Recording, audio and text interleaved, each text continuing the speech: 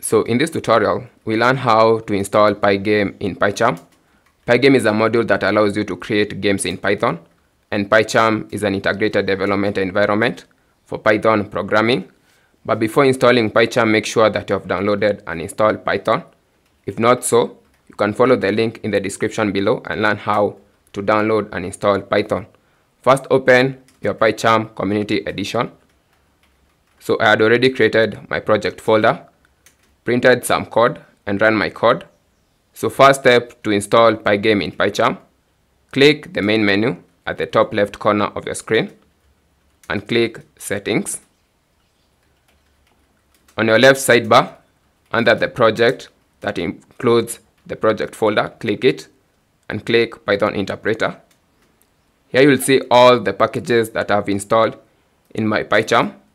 So to install Pygame, click the plus sign for install, and here you can search for the package. So I'll type Pygame.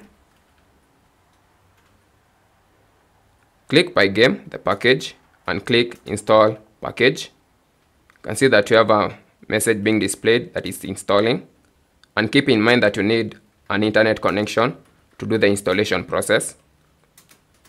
And also we have gotten another message saying that the package Pygame installed successfully. You can close, and when you come back to the Python interpreter, you'll see that our Pygame package has been installed in our system.